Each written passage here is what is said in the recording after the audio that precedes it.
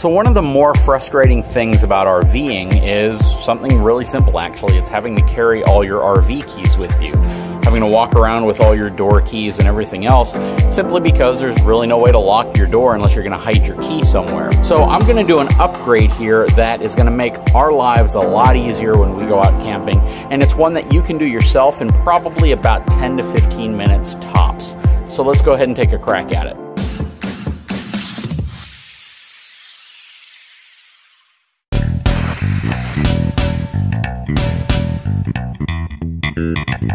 So we are going to be changing out this door lock system with a new system that I just got. We're going to be installing this new keyless entry system by RVLock, which is the leader in making these things. Now, there are some knockoff brands that you'll see. The problem is they don't work as well, and they tend to have some pretty harsh reviews just on them giving out. And this is one area where you really don't want to skimp. This is going to run a little over $200, and it's going to give you a lot of flexibility. Plus, it comes with a keyless entry remote as well, so you can lock and unlock the door wirelessly from the remote, which is really nice. They do have a couple different styles on their website, so I highly recommend that you visit their website if you aren't sure of which style you need for your specific unit. I believe this is probably the most common, though, simply because the door handle system that's currently on our fifth wheel seems to be the most common system we've seen. So we're simply going to take off the old unit, install the new unit, and go from there. But first, let's unbox this thing and see what we have inside.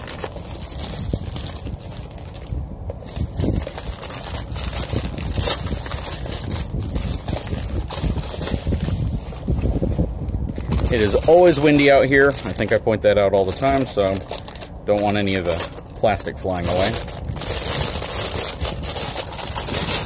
It's a very robust system for sure. So I saw in another review where the only critical feedback that was given is that this back piece that is mounted inside of the trailer is made out of plastic, but it's a very thick plastic. It feels like an ABS plastic, and I don't think you'd really have any type of problem using this, honestly. They've tapered the holes here so when the screws go in they sit flat, but this is the system. Keys are attached with a little zip tie here.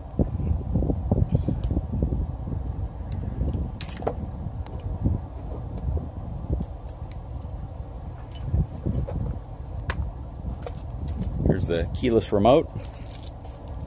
And then of course you put the number right here that you would need if you need to get new keys made for it, and then they can send you some new keys. This is for your threshold. You're looking at the lock system right here from the inside. This is the factory one. Just take out those 4 Phillips head screws.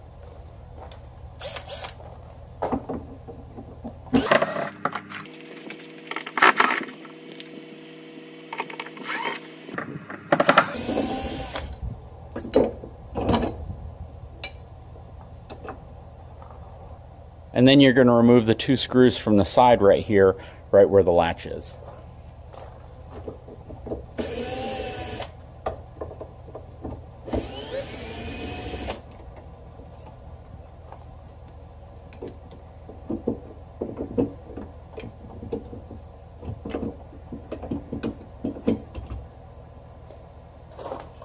First, I'm going to install the outside piece.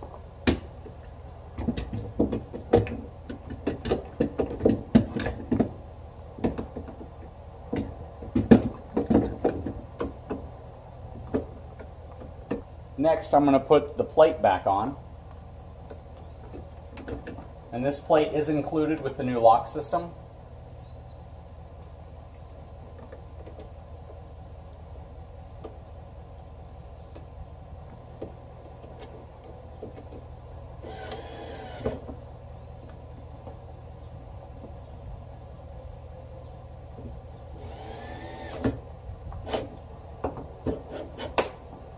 And I'm going to put the new handle. Before I installed the inside piece, I removed these 2 screws right here, and I made sure that the 4 batteries were installed, which they are.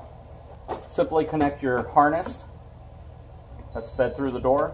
Makes a beep when you plug it in.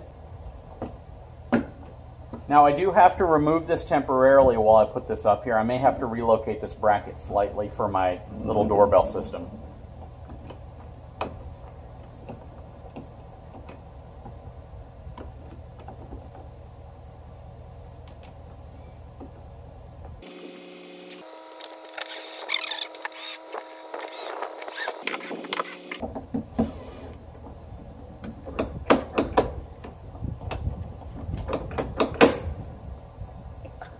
So I am going to have to reevaluate where I put my little doorbell here. I can move the bracket down or actually just trim the top part off slightly and it will still snap into place. And if you're wondering why I have this little screw here, it keeps the screen door latched in place and from coming loose if you bump it. So it kind of wedges it and puts the little handle underneath this little catch. So let's give the system a quick test. It says the default code is 1234.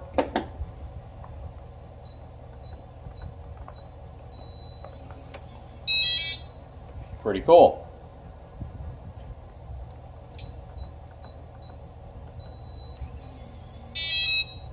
That's also cool. Now what I'm going to see is if you need the code to lock it or if you just need the code to unlock it. So I'm going to unlock it.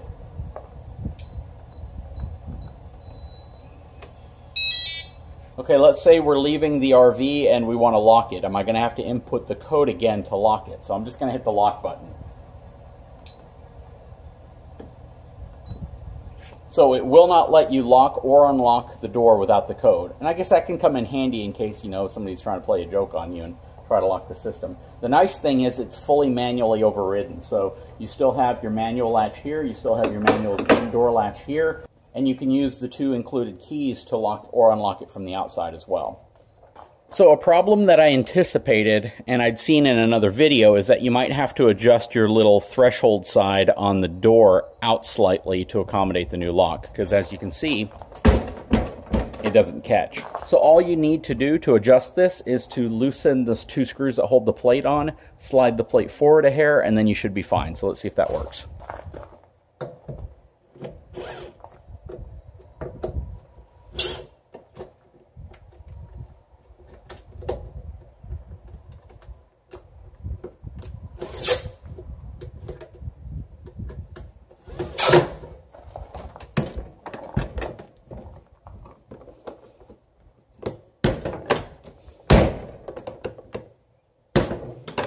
That's all it took.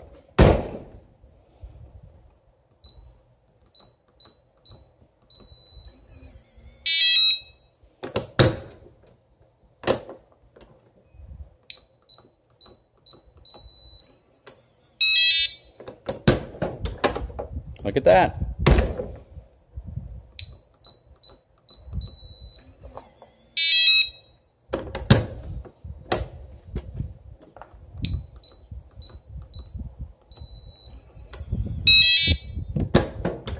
That's very cool.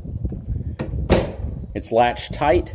So you may think that moving that little plate out slightly is going to cause your door to stick out further, but that's not the case. The reason why you do that is because the latch on the door side now is in slightly more, so you just need to move that piece out a hair so it catches. But it's still completely flush, the door is very tight, and everything's good to go. So to program these little keypads, it's pretty simple actually. You're going to go to the back or the inside portion of the handle itself, flip the switch to the on button, which is flipping it up. Then you're going to press the fob learn button, which is right above it, which is right here. And then you're going to hear a short quick beep that'll confirm that it's entered programming mode. Press lock. You'll hear a long tone, which sounded right. And then press the unlock button. And as you can see, it works good. So at this point, all you have to do now is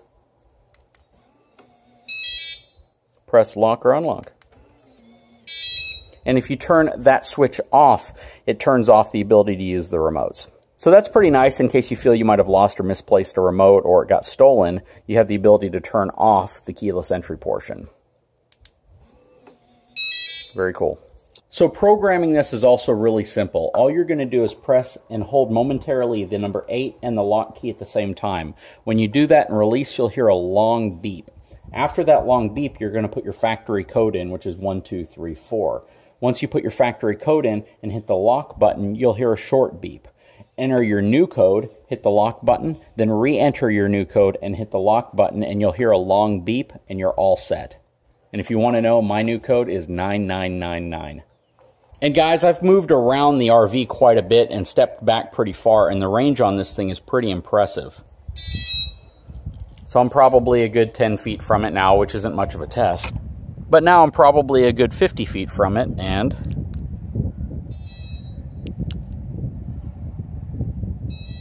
Works really good. It is a little loud though.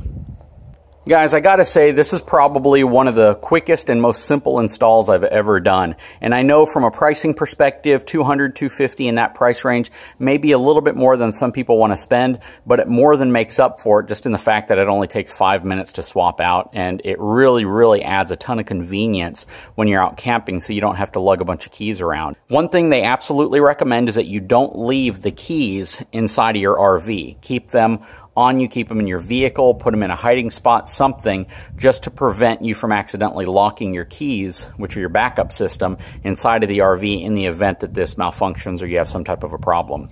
But all in all, it's a great looking system. It functions very well. I love the fact that you get one remote. I wish you got 2 remotes, but one remote's fine for now. You can always go on their website and buy a second remote. However, this is a really cool system, and it's going to come in really handy. Another thing I would like to see is if this went all the way from 0 to 9. That way, if you have a code that you're used to, you can put that code in. You have to kind of be creative with your code and come up with something that only requires 8 digits and no 0. But all in all, it's not that big of a problem to have. Anyways, guys, I hope you enjoyed the video. I will put a link to this product in the description of my video. That way, if you want to purchase one, you can go ahead and do so. It's a very convenient item. I know other people have reviewed it, and they've all had positive things to say about it. If you haven't had a chance, please take a moment, subscribe to my channel, give me a thumbs up, and I will talk to you again very soon.